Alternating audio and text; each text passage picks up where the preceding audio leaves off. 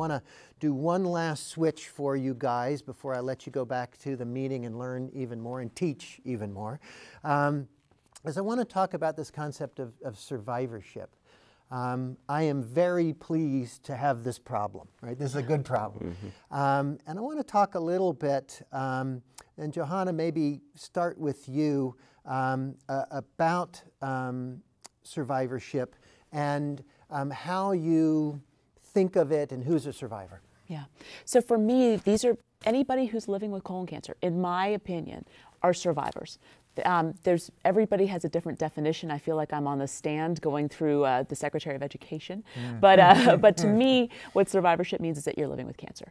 And ways that I can maximize quality of life for all of my patients, no matter where they are in their therapy of living with cancer. And so we've worked very hard, at least in my practice, and Alan said that you have somebody like this too, is symptom management. So we actually have experts in symptom management. They're palliative care nurse practitioners, but the way that we describe them to the patients are symptom management nurse practitioners who go hand in hand with us to really delve down into a lot of these issues that sometimes we hear as physicians, sometimes we don't hear as physicians, issues with depression, nausea, vomiting. How can we make their quality of life better?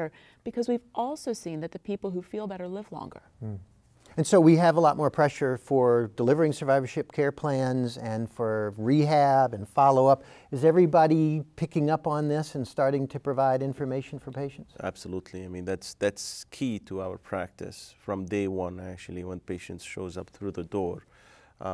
We want to treat them as survivors on chemo. We actually, our program, we started just about a year ago. We have 170 patients already in our survivorship program for colon cancer.